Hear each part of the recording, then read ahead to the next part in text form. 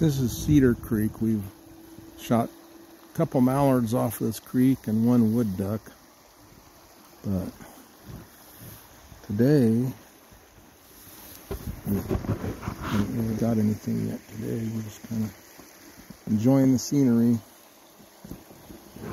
As Patrick McManus says, when the fishermen are saying that it's a nice day out, the translation is they're not getting any fish.